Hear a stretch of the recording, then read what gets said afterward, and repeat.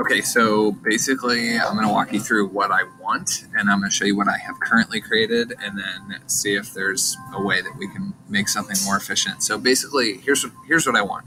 I want something that will allow my students to input data like once a week or maybe once a day pretty quickly. And I want to be able to look at that data very quickly and sort it by category. So for example, I just made like a template of maybe a questionnaire that my students would fill out.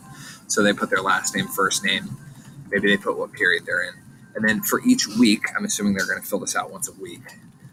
They're going to answer these 5 questions. How are you feeling this week? So they'll put a number in there. How many topics did you finish or master in ALEKS? It's an online program. Anything good happen? Anything bad happen? And then what'd you get on the test this week? You know, whatever. Simple. I can add or remove questions from there. And basically what each student will do is they're going to create their own sheet here. And this is where the import range function comes into play. So John Doe is going to come in here, and he's going to come up to his very top left corner here, and he's going to type equals import range, and he's going to pull that main template right here. He's going to tell his sheet to read from this template, and so it's going to pull all of these questions here. Okay, so it's going to import the last name, first name.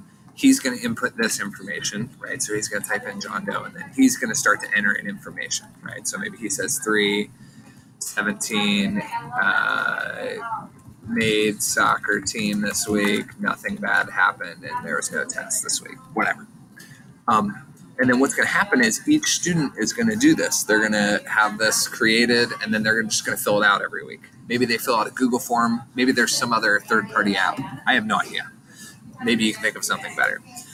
What it does is then I have a master data collection sheet. And what I've done is I'm going to import from range from each individual student sheet. So like right here, I'm going to import the data from John's sheet. So this is actually the ID of John's sheet here. If you go and look at John's sheet, that's that ID right there.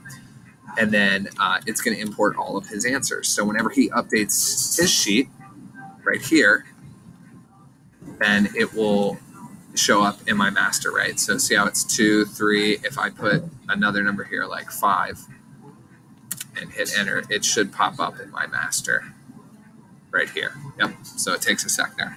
So this is really nice. I have one place where all of the data just congregates, and I don't have to go look at it for each student. So that's really nice. Here's what I need. I feel like this exists. I just don't know how to do it. I would love to be able to take all of this data and quickly sort it by category. So for example, I want to know how everybody was feeling this week. I just want to be able to see everybody's, how are you feeling this week? I can see that here, right? 2, 5, 2, but it's not nicely organized by category there. So here's what I need.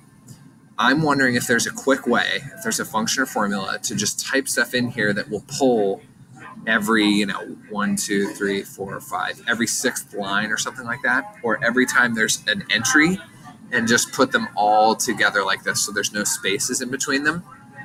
And then I would like it to also pull the data points, and then maybe we go August 24th to 28th, right? And then is there a quick way that I can just pull all of these data points here from this list? So that's really my question. So if you can answer that question, great. Look, I can go in and type this out manually and then copy and paste it a few times. It's just kind of annoying to do it for 150 students. So that's my dilemma. If you have a better solution for getting the data and organizing it, I would also welcome that as well. Cool. Hopefully you guys can help. Let me know if you have any questions.